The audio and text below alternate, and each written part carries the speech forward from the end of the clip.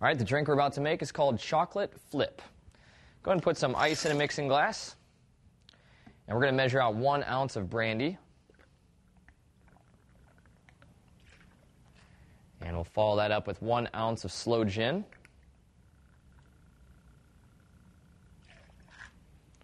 And next we will add an ounce of light cream or milk.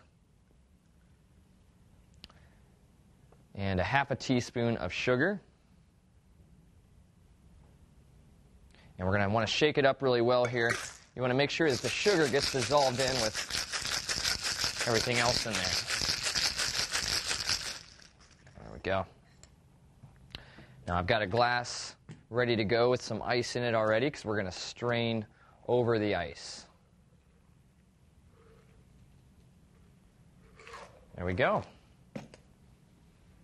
Go ahead and add a straw.